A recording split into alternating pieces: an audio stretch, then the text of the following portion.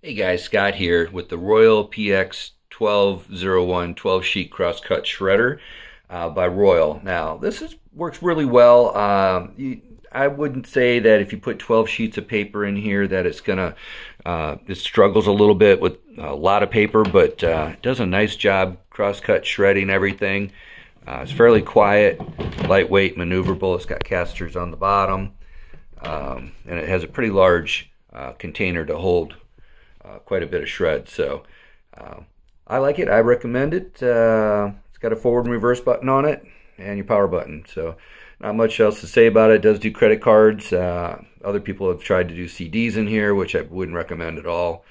But otherwise, it's a great little shredder for your office. Give it a thumbs up.